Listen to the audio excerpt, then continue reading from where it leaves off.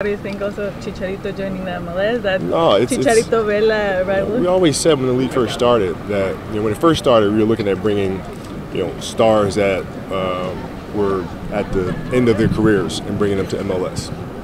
Now you're looking at MLS going and getting stars in their prime and bringing them to MLS. Now that changes the game drastically. Con niños es la cosa más importante, porque los niños son el futuro. Es importante que tenemos el tiempo para ellos, para jugar con ellos, para entrenar con ellos, porque ellos son el futuro del juego.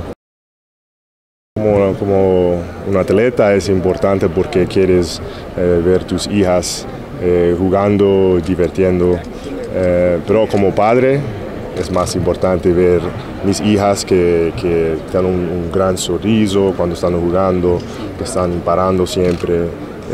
Como padre es más importante. Well, it happens in increments.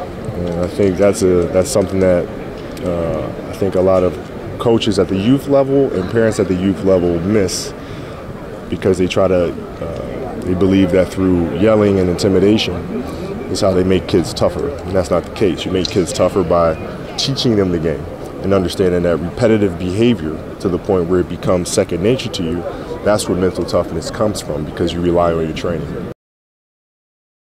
So with any athlete in any sport, can you give a message to the kids to kind of persevere through the false teachings they may be giving? Patience. Patience, patience, patience. Just do the work. And the more you do these things over a period of time, the better you'll become at them. And there's no amount of yelling or screaming, and that's going to make up for that. I've had a couple come across my desk. I just haven't really seriously considered them. Just depends on the terms, I guess. Anything can kind of make sense if the deal makes sense. So we'll see. Yeah, would that be something that would impact you or attract you more than NBA ownership?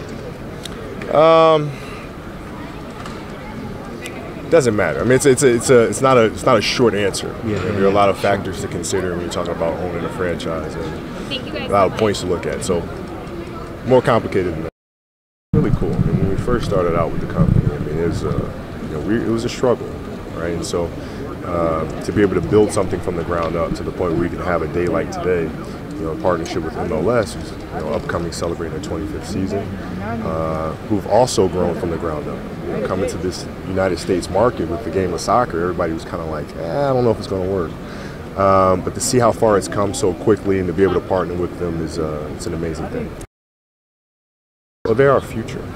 It's important to invest in them. They have dreams, they have ambitions of being a future MLS star. It's important that we invest in them and educate them.